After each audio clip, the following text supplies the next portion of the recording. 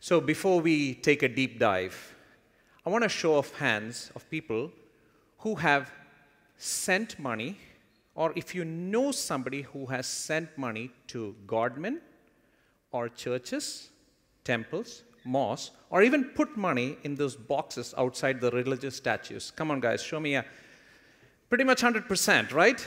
Good. It's not weird. There are 7 billion people in this world, and 6 billion are religious. So if you had not raised your hand, there would have been something wrong. That would have been weird, okay? Now, let's try to understand who we send this money to. Are we sending the money to God, or are we sending money to the godmen or the religious institutions?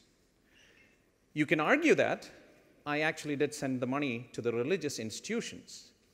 If that is the case, you should not be upset when they buy a $100 million yacht, or when they buy a jet, or when they build a luxurious church. But that's not the case. Every time we see that kind of a news, we get upset because we've sent our money, even though we haven't explicitly said it, that it was meant for God, even though we can't see God, we can't touch God, we can't feel God, we expect them to do something in the spirit to either send it to a charity or somebody who is deserving. Now, let's think about why people do it. Let's look into some of the reasons. In the Semitic religions or the Abrahamic religions, like the Christians and the Muslims, it is written in their texts. Like, if you don't send this money, this percentage, whatever that is, 1/10 or 2.5%, you will go to hell. So you're scared. Most people don't even question. They send it. Now, if you look at the Hindus, they have different reasons because they have multiple gods. It's not a monotheistic religion. Now there, some of them will come up with the answer that, I want to get X, so I'm paying Y. It's a bribe, right? You want to get it. So multiple reasons. None of them are wrong. None of them are right. It's up to you. But there's one thing, though. The money that you send goes to a middleman. It does not go to God. It goes to a middleman, which is fine because they're doing a service. They have acquired your trust. With this, I want to bring in some data points for your consideration. So since I'm speaking in Kerala, let's start from Kerala, a small state in India with 35 million people.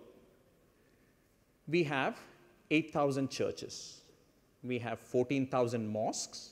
We have 30,000 temples. The Travancore Devasam Board and the Guruvayur Devasam Board each collects close to $100 million a year in donations. The Padmanabha Swami Temple has assets or gold, they say, worth $20 billion with a B. Now let's take the case of South India. There's 500,000 temples. Tirupati gets close to $1 billion in donations a year. Let's take the whole of India. 3 million temples. That's more than all the schools, all their industries, all the hospitals put together practically. Let's go outside, even further outside. Mecca, Medina gets $16 billion a year. This is a lot of money. Now let's go to US. 400,000 churches, they get $200 billion a year. Now this is a large industry, the sending money to God's industry.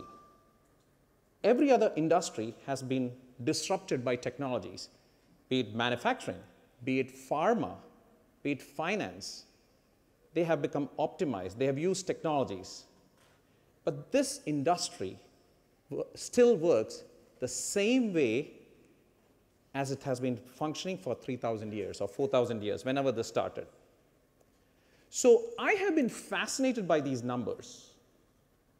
The main reason for my fascination, which most of you could share with me, that the first one would be the fact that I was born in a conservative family in Kerala or in India, and my parents were sending money. And I always saw that wherever they were sending money to was not optimized. Like how many cents on the dollar or how many paisa on the rupee is going for a cause? how much of it is being squandered? This is something that most of you would have checked with your parents too, right? I have asked them questions like, to my parents, to my uncles, to my friends. Like, when you tell them about an investment to put in a company, they would say, oh, let me see the financials report. I want to see this. I want to see that. I want to know more about the founders. But the same amount they would send to a place which they don't even check what is being done with the money. Agreed? Okay. Now, the thing is, who are gods or what are gods? There are different explanations from different people. I'll say a few. I've had a theologian who told me God is love. Try to explain that to a 5-year-old kid. You can't. You have to explain to him God is this all-powerful thing sitting in the clouds over there. That's much easier. Doesn't matter, whatever the definition of God is. The question is there relevance to God? I think yes, because gods have helped us. Gods, religions, scriptures have helped humans evolve, have helped humans cooperate. Just like money has helped us evolve, money has helped us cooperate. Because money is fiction. And it is fiction that brings us humans together. We can cooperate among societies. When I say fiction, what I mean by fiction is take $1 million to a monkey in a cage and see if he will exchange that banana for the $1 million. Would he? No way, right? Same way, ask the monkey if he would give the banana for 10,000 bananas in the afterlife. We would. All of us do. There are bombers who bomb for 72 virgins in afterlife. There are guys that I've read that who have kept metal plates in their groin area to make sure that nothing happens over there after the bombing. Now, how about the relevance of gurus, priests, and people like that, or the pastors? Do they have relevance? Now, they're physical. They're not virtual like the gods. I certainly think they do. They have relevance. Why? Because they're like a coach. Even Federer and Michael Jordan has a coach because you need help. You're trying to get to a destination. Think of them as a GPS. Maybe they'll help you find the destination. So middlemen, these godmen, or the religious institutions, are somehow bringing trust. They're doing a service. Because many times, people who have told me that they send the money to the middlemen because they don't have the time to find which is the worthy cause. Perfect reason. Now, if they're doing all these good things, why do I think, or why do many of us sometimes think there's a problem? They're doing all these good things. The problem there is they get money. There's a huge amount of money flowing through this pipe. And because they are providing this middleman service in this transaction, they are able to put in a straw over there and suck money out. Still good. They're doing a service. The problem is they are becoming more powerful when they get this money. And getting power corrupts them. And then, once power corrupts, they start censoring you. They start issuing fatwas. They say what you should be doing. They get into bed with the politicians. They try to tilt opinions on where or who you should vote for. Take the US elections that happened recently. Social media data was stolen by hackers, allegedly, and it seems that they could tilt opinion, and because of that, the social media companies had been taken to congressional hearings. How many of our gurus, pastors, priests preach to their lady and say, you should vote for this guy? Or make statements, like in the 2014 elections, I had seen one of the major gurus with the largest following tweet that if you vote for this party, we would see the dollar having parity to the rupee. Who puts a checks on these people? The power that they gain, this power is enormous. The trust that we give them, they break the trust by living a luxurious life, by covering up sex scandals, and by making us fight for things that we really shouldn't be fighting for. So, This has been there always in human history. This piece has always happened, where the centralized party that's providing a service makes us do wrong things. Newspaper, they were the centralized power that was giving us information. They went into bed with the politicians, and they started feeding us wrong news sometimes for their gains. We have gone to wars. We have put people in jail, branding them traitors. And lo and behold, we as humans, we made the internet. We don't have to rely on centralized powers for our content or for that information anymore. How about money? Money is the basic thing on how we have evolved, because we trade, we transact, and we exchange value.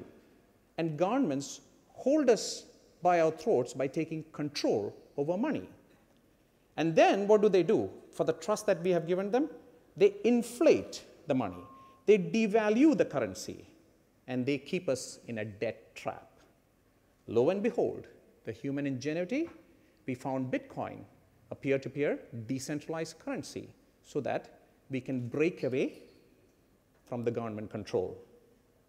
So the same way, any centralized power, be it the government, be it the religious, be it Facebook, because they pretty much control all our data or our privacy.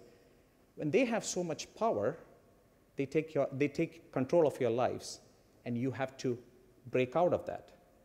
And how do you break out of that? For that, I'm an investor. I'm a believer in decentralized freedoms. So I'm making a call out over there. So if you want to build a platform, because now it's possible. With Bitcoin, it's been proven that we can take out the middleman.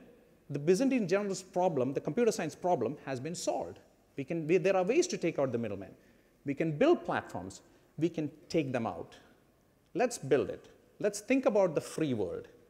Let's not be brainwashed, because freedoms, there are two kinds of ways your freedoms are curtailed. One is when people show you the gun. It's very evident. The other one is when you're brainwashed. That is not very evident. You want to build systems that are not like a pyramid. The structural hierarchy that we have today is like a pyramid. And because of that, people are trying to get to the top, pushing others down, because your power, prestige, everything comes more and more as you get to the top. Let's try to build decentralized systems where it is flat and we can cooperate and we don't have to think of ruling somebody else.